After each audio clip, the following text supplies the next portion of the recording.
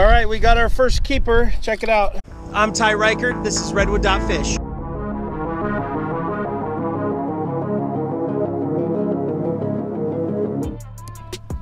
And take two. Hey, what's going on, guys? Ty here from Redwood Fish. My buddy Easton and I are heading out to the coast to do some clamming. It's low tide in about 30 minutes, so we have to hurry. We'll see you out there in 1 second. Last time we were doing fun. All right, Easton just found his first clam. This is called a steamer clam or a little neck clam. And you can show him how we measure it. Here we go. So a good crab gauge also has a clam measurement. They have to be at least, I believe it's 1 inch. So if it fits through here, it's not a keeper. But that is our target species right there. So, yeah. This guy's too small, so I'll put him. Keep going, E. Get down in there and slowly and steadily so you don't crack them.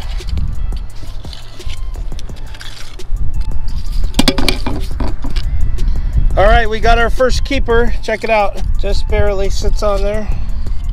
Doesn't go through. Good to go. All right. So we'll keep going here. Oh, Easton found another one. Let's see. I think it's a little small. Yeah, but good find. Good job. Show it to the camera. All right, we just got this big guy. Looks like a beauty. Let's measure him up. Okay, good to go there. All right. All right, just found another big guy. Check it out, E. So what you could do is take it, rinse it off real quick. Here, I'll show you. Off real quick. Steamer clam, little neck clam, same thing. So far we've got 3 in like 5 minutes. All keepers. Double check this one again. Yep. Let's keep going here. I'm finding like whoa, against the big rocks. Yeah.